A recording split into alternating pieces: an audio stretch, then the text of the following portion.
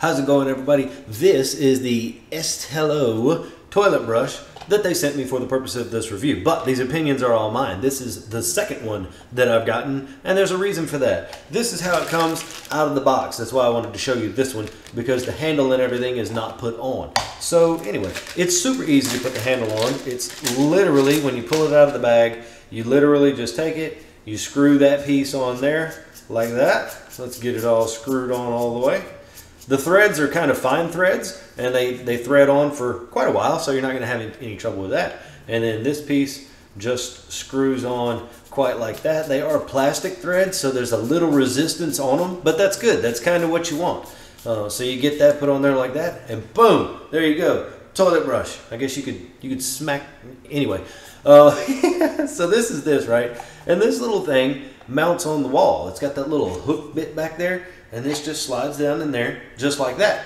Now in the packaging it comes with this, and this is the wall mount, and it doesn't matter which way it goes, but you can see kind of how that is right there. So basically you just peel the backing off of this, stick this to the wall, and then you take this piece and this just slides right in there like that and holds it to the wall, which I mean I can't do that. There we go. I am not a wall, so it doesn't function as good as it would be on a wall. So let's go, we'll go hang it up. Come on.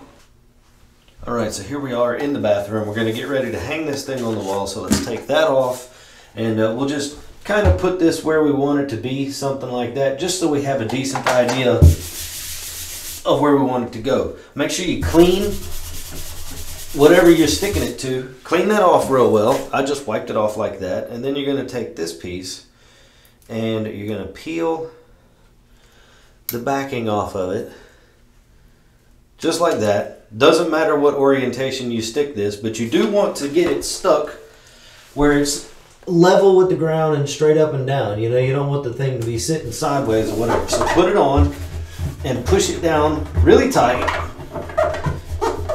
nice and tight. Make sure it's not going to go anywhere. Kind of rub it very good. And then you can take this piece and just slide it on just like that, and then take the brush and stick it in there, and that's pretty much done. There's nothing else to do.